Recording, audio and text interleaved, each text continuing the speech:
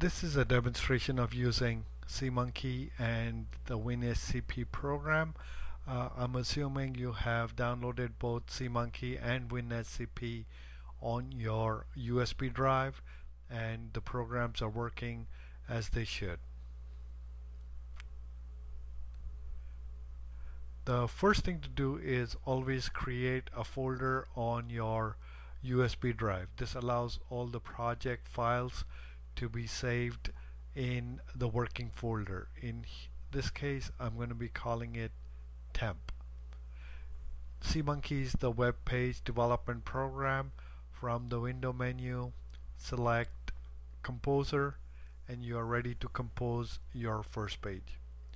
If you notice, this interface is similar to a word processor, and once you're done with the web page, you can save it by giving it an appropriate name. Make sure though that you save it on your USB drive in the temp folder that we created.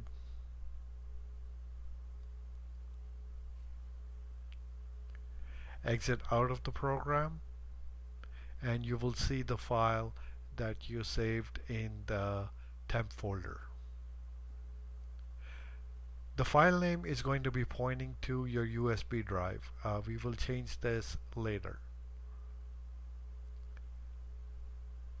Next step to do is transfer it to the server, and this is WinSCP. The host name is stu.westga.edu, and you would type in your username and password. When you log in, you will see the public HTML directory, and all web files are saved within the public HTML directory. You can create a brand new directory and give it an appropriate name. In this case, we are going to be calling it temp.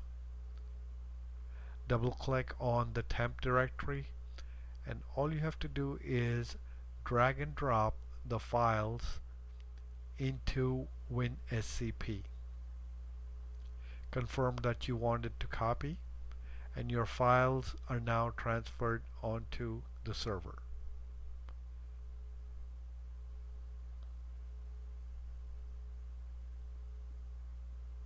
When you are ready to test the file in your browser, you would open up Internet Explorer or Firefox, go to stu.westga.edu, username /temp/index.html. That's where we stored our files, and you will see your web page come up.